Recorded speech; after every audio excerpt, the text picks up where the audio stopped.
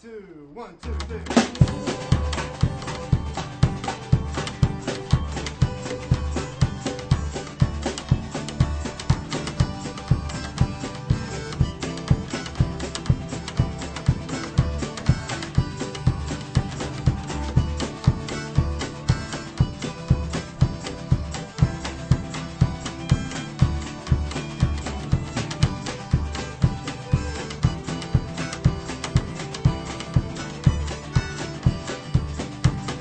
Hello, and welcome to Ithaca DSA Presents. My name is David Foote. I'm an activist and organizer with the local chapter of the Democratic Socialists of America.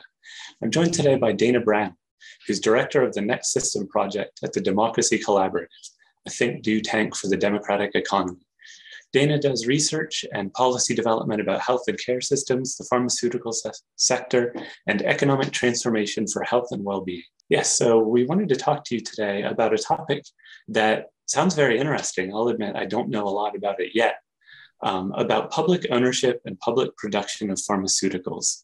Medicine is, of course, a topic that comes up a lot on the left, given the truly horrific state of our healthcare industry. But a lot of these conversations tend to focus on things like medical debt, people's butting heads with their private insurance systems, racial inequalities in access and quality of care, understaffing of hospitals or suppression of nurses' unions, all these other issues that are kind of more connected to point of care or even to labor struggles. As socialists, our goal is to make sure that things like healthcare, as well as housing, education, and other things are public goods, that they're available to everyone. So can you talk to us a little bit about how this principle of public production, whether you call it socialism or just sort of something that's in the public interest, how does that apply to the production of medicine? Well, I think you already framed it perfectly by using that term public good. For me, that's really the starting point, is to recognize medicine and medical knowledge as a form of public good, both in that broad sense that it's really beneficial to the public as a whole to have access to medicine and medical technology, and that there are positive externalities beyond, me or you getting to take an individual treatment that we need, right? It keeps us in the workforce, it allows us to be part of a thriving community and contribute in other ways. But also a public good in this economic sense, right? That medical knowledge can and should be both non-rivalrous and non-excludable, to use the silly terms. But for an example that's really relevant right now, think about the recipe for a COVID-19 vaccine. Having one lab use that recipe to produce some vaccines doesn't mean that the recipe gets used up and can never be utilized again, right? It's not a finite resource. The recipe can and should be made broadly available so that the world can produce as many vaccines as it needs to save lives and control the pandemic. So if we start from that idea that essential medicine should be treated like a public good, then even putting aside one's political tendencies, our concerns about justice and equity, simple economics 101 tells us that markets aren't well placed to produce public goods. If we want public goods, we need to look for other forms of provision. And in fact, basic economics says whenever you see monopolies, externalities, information asymmetries, or public goods, that's when states should intervene, because markets aren't good at fixing those things. Well, in the pharmaceutical industry right now, we have all of those issues. So it makes a really strong case for a much greater public role. And I think as we continue to talk, you'll see we believe at the Democracy Collaborative that there are also strong arguments for why public production of pharmaceuticals would not only contribute to better economic outcomes like lower overall drug prices and reduced disparities in access to medicines, but also better outcomes for health and democracy, right? And I guess just to kind of end this first bit, really to start, we can think about the main difference between public and private ownership, right? As opposed to big pharma companies, publicly owned pharmaceuticals wouldn't have to engage in profit maximization and rent seeking. They don't have to extract, right? Thus, they can define their bottom line in a different way in terms of contributions to public health, scientific advancement, and local economic benefit and resilience. That opens up a whole bunch of possibilities for industrial strategy and public health planning designed from the beginning to really have broad and equitable benefits. So it's a whole different way of thinking and planning for providing something that is essential for a healthy and wealthy, right, thriving society. Yeah, you mentioned the role that profit plays, and that is an angle I wanted to bring up. My understanding is that a lot of companies focus on producing drugs that will bring in the most money, not what's most important to public health, what's essential. It kind of narrows the focus towards what will make them money. Can you talk about the effects of this? How public ownership will not just allow us to sort of holistically look at what's needed across the board, but how would this actually address inequalities as well? Yeah, that's a great question. So just real quick to look at sort of the problem that we see today, right? Big pharma companies, like all large corporations, are designed to principally do one thing, and that's maximize profits, right? That's to make your shareholders happy. And the way the market works, that means pretty quick returns. You need to be doing better every quarter. So that really introduces some kind of noxious incentives into the medicine system when we're relying only on private companies to create medicine. So as you say, big pharma tends to focus on things like drugs for chronic diseases like heart disease or high blood pressure, where you can sell the pill over and over and over again because people need to take it for an extended period of time. And that leaves out things that are curative or preventative. So antibiotics, which the world desperately needs new antibiotics because bacterias evolve. They're good at that. And we need preventative things like vaccines that in general, the market is really not good at producing. And in fact, before the pandemic, pharmaceutical companies had been dropping their vaccine units in droves. So there really is an awful lot of medicine that just doesn't get developed by industry that's only interested in maximizing profits. And again, if we create public sector entities to produce medications, from the beginning, they can be designed differently because there's not a profit to maximize. The objectives can be, right, filling in the gaps. The objectives can be to forward research in neglected areas, to forward research in places that, affect marginalized communities more. So, right, focus on sickle cell, focus on tropical diseases, focus on new antibiotics. The metrics can be different from the beginning. And the way that we, the public, engage with this institution, through multi-stakeholder boards and, transparency and accountability initiatives that we can really build in from the beginning means that they can be our institutions and we can hold them accountable and, right, we can help steward a process that really creates the medicines that we need and the workplace that we need for the future that we want. Right now, we're in the situation where we've been told that big pharma is the only game in town, right? They're the only folks capable of creating new drugs. Therefore, we're at their mercy. Whatever they want to create or not create, whatever they want to charge, that's it. First of all, this is actually patently untrue because the public sector and nonprofits around the world have developed new drugs before and continue to do that. But just sort of the way the model works now, and we'll get into this in a second probably, especially with the way intellectual property is treated, that all tends to live with private companies and then it gets kind of locked up in an enclosure and it's hard for the public to access. So we really think that public pharmaceuticals, particularly if they do research and development, can address a whole bunch of these issues, right? Not only proactively prioritizing what we need for the greatest public and population health, but also keeping the intellectual property on all those new developments in the public domain and not allowing it to be, a private entity that you have to ask for access to. And then third, right, public sector pharmaceuticals can be a source of good public sector jobs that are in and of themselves an upstream investment in population health, right? Having stable jobs and having good jobs is actually good for community health. So we see a lot of benefits here by doing medicine in the public sector, and especially doing it in a way that is democratized and held to account by the very people that these institutions are supposed to serve. And how would you say this compares to approaches that the government has taken in the past? I think of things like grants to research institutions, government funding of the sciences.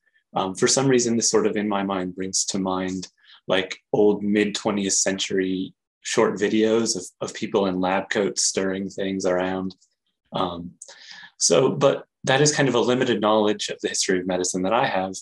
But was it different in the 20th century?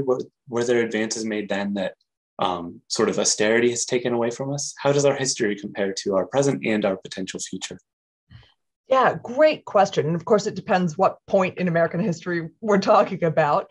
But certainly the past, the past, form of development of medications and the provision of medicine in America and around the world was different than the present we're living, and the future can be what we make of it. So, very quickly, I think that the present that we live in now is really informed by a number of changes that started in the late 70s and really kind of took off in 1980 with the passage of the Bayh-Dole Act, which essentially allows for publicly funded interventions in medicine and beyond to be patented and privatized.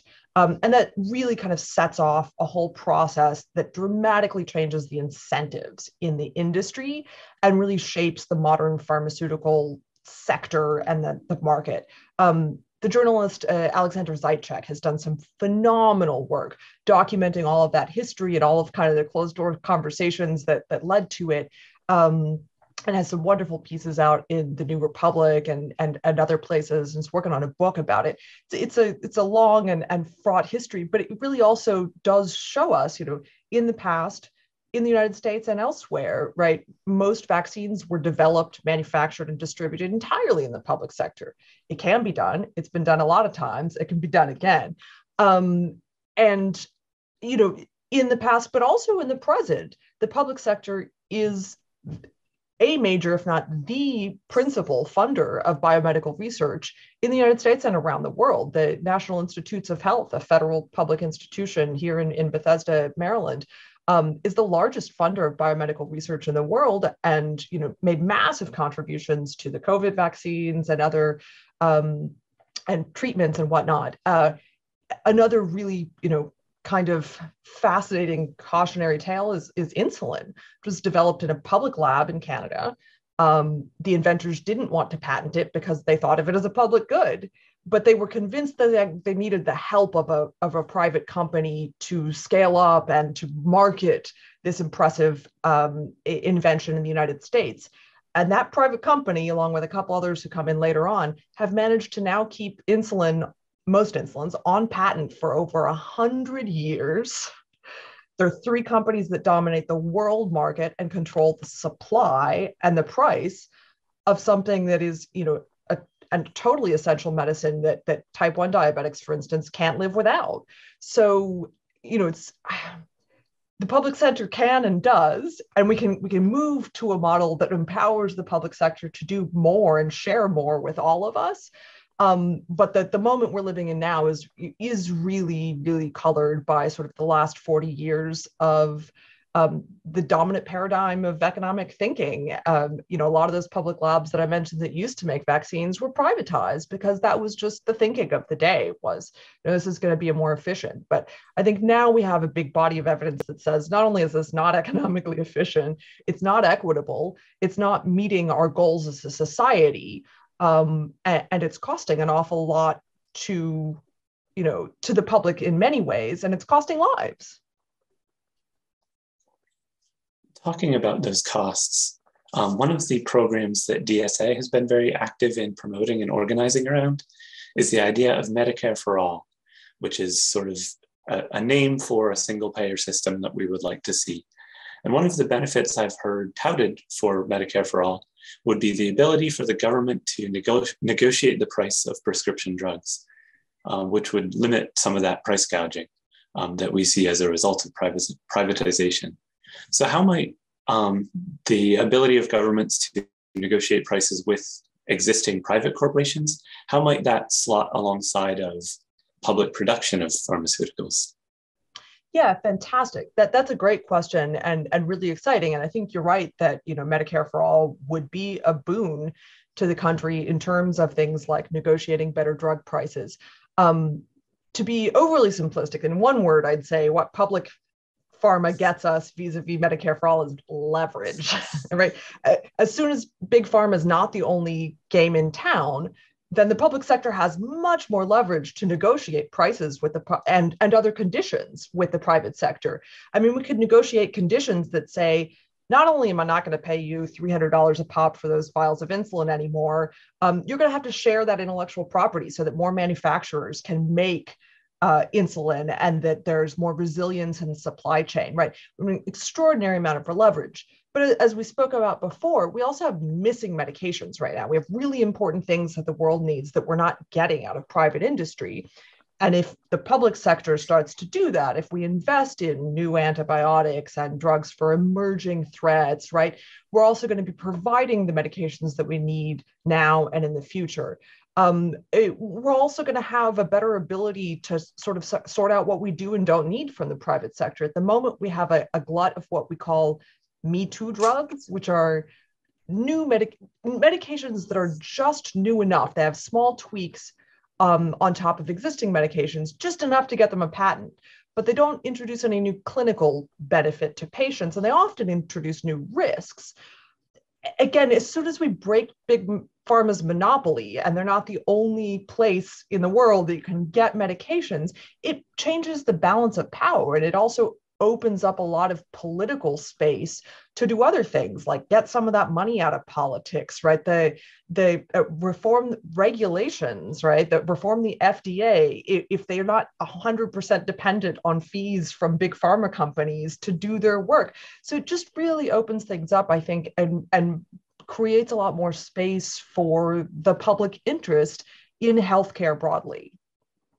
And very quickly, I'd say, I think it's not just theoretical that we'd have leverage in conversations with pharmaceutical companies.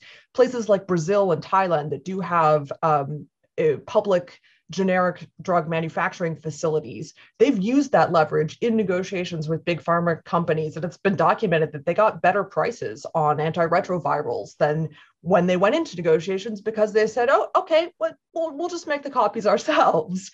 So, this works, and there are really successful examples that we can build from. A difficulty I think we face in movement building, generally speaking, is that people have kind of low trust in the government as well. And I think this is due to a political project, austerity, intentional cutbacks, a program to lower people's trust in the government and deregulate as a result. Do you see any difficulty then in creating these big new government programs in the current landscape? And on the other hand, what's the potential for showing people what the government can do for them?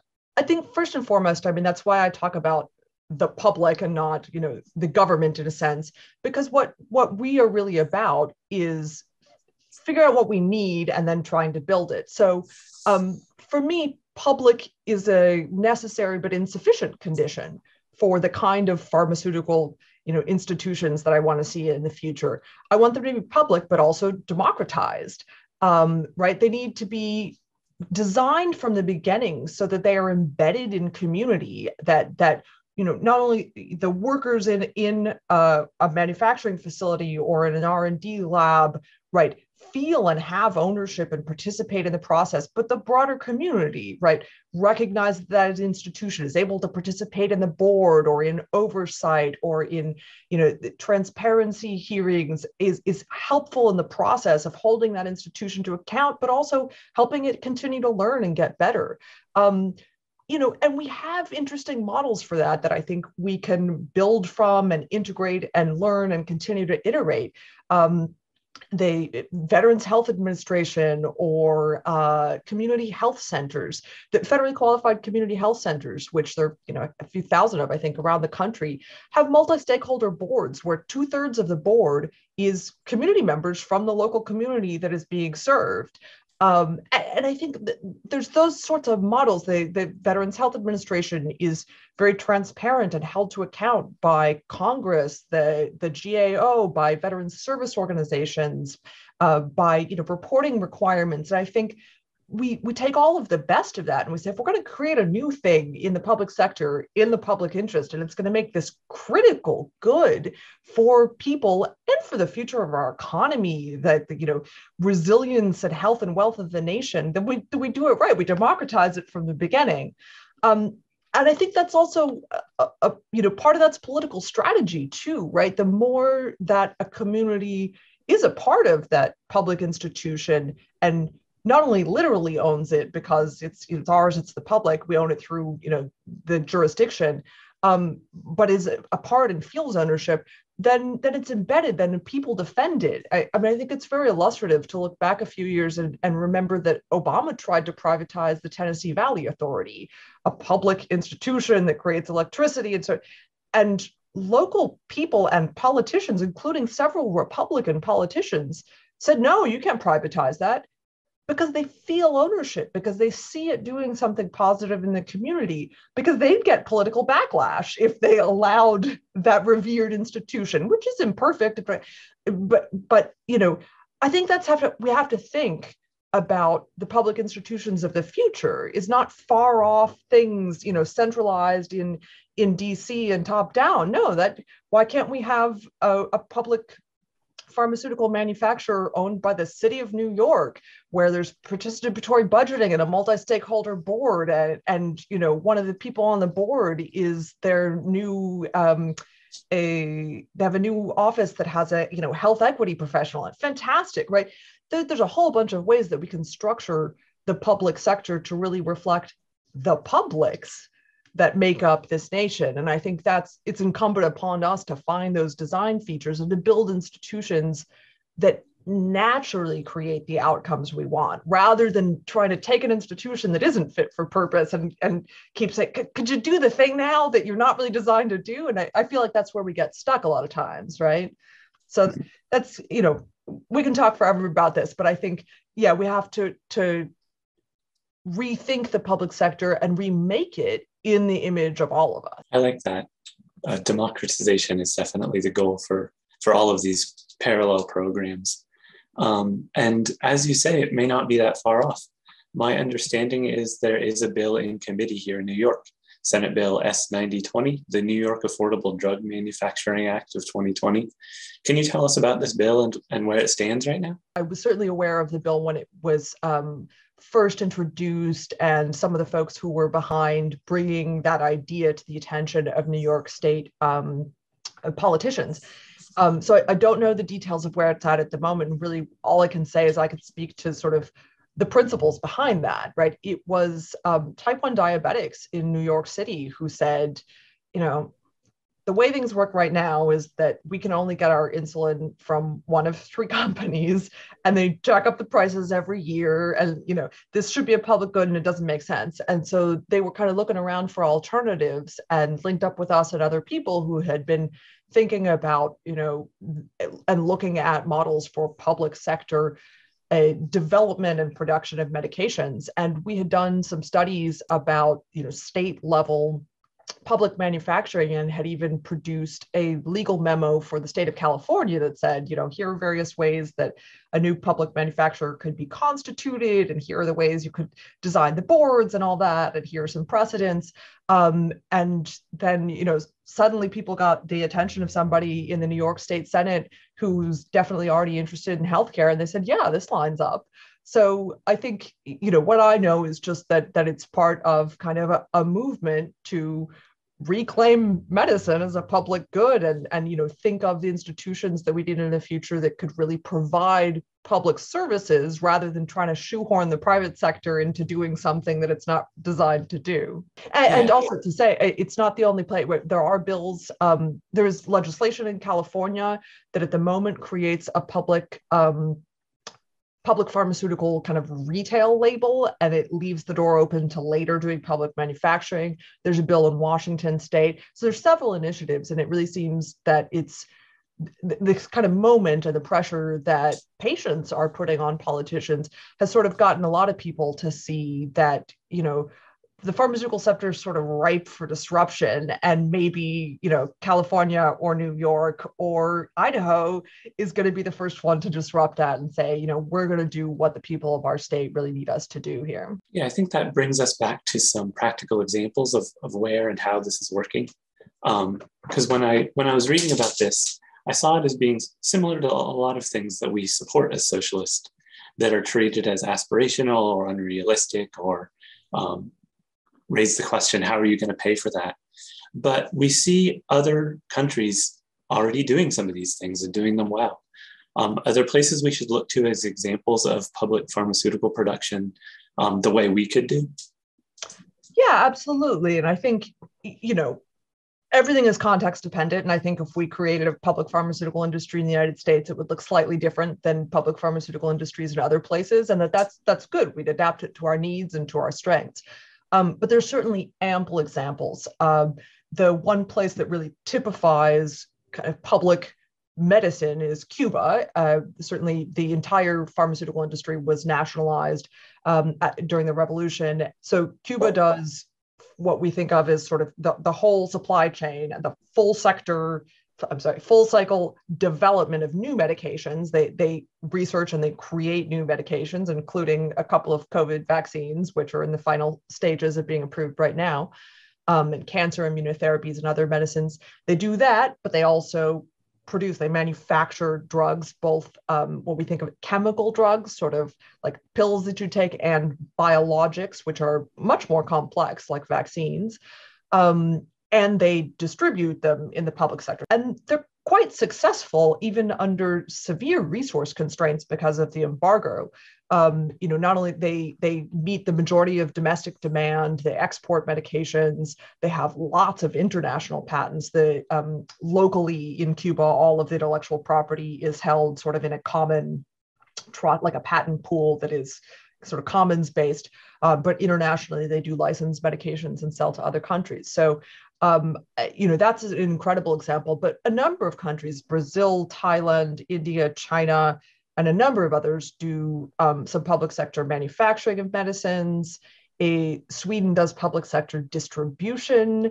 There are all sorts of interesting ways and different starting points. South Korea has public contract manufacturing, where the country provides manufacturing facility capacity, and it supports small and medium enterprise in biotechs. It supports new small businesses by giving them, sort of the startup, right, capital and space to work. So really a whole bunch of different successful examples designed to meet specific local needs. And I think we can learn from that and build, based on the needs of our country in this moment. Is there a website or other resource that folks could go to if they wanted to learn a little bit more? Sure, I'll give you two: nextsystem.org and publicmedicines.org, which have an awful lot of content on these issues and more. This has been Ithaca DSA Presents. I'm David Foote. I was joined today by Dana Brown, Director of the Next System Project at the Democracy Collaborative.